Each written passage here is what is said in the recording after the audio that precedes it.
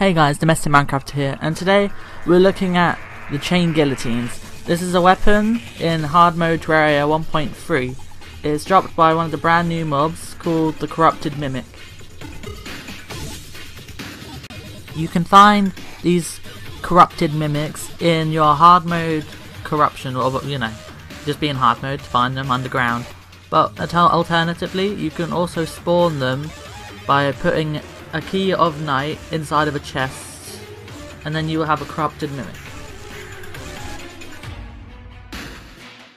This weapon does 43 melee damage, and its best modifier is godly.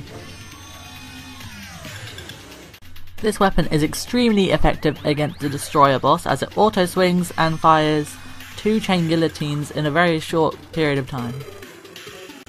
These mimics have 3,500 health in normal mode and 7,500 in expert mode.